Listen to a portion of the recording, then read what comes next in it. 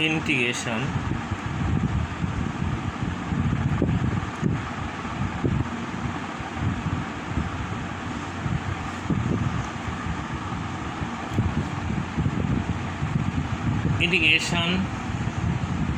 x into log x dx.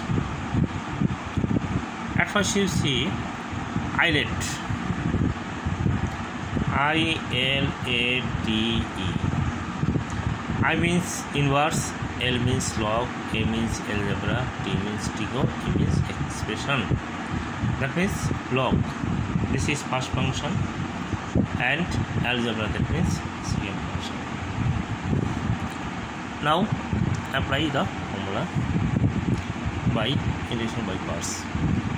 First function integration of second function minus integration third bracket dx of first function integration of second function complex dx. Okay, integration by parts is formula: first function integration of second function minus integration third bracket dx of first function integration of second function dx into dx. Now log x into integration of this, that means it will be x square by 2 minus integration dx log x means 1 by x into x square by 2 dx. This and this. Now x square by 2 log x minus integration 1 by 2 x dx. Now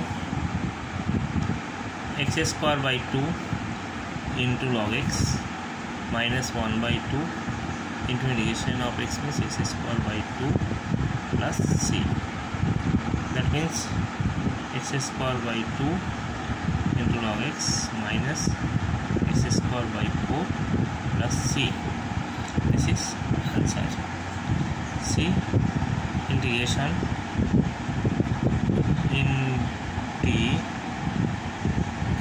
integration constant.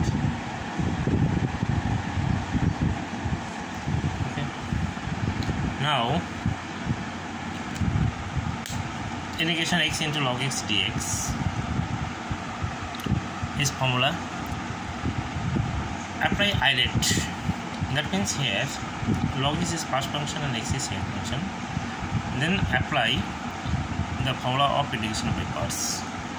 First function log x integration of x dx minus integration third bracket dx of log x into integration of x dx.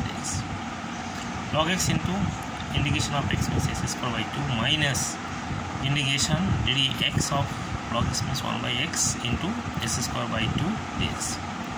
x square by 2 into log x minus 1 by 2 x dx. x square by 2 log x minus 1 by 2 into x square by 2 plus c.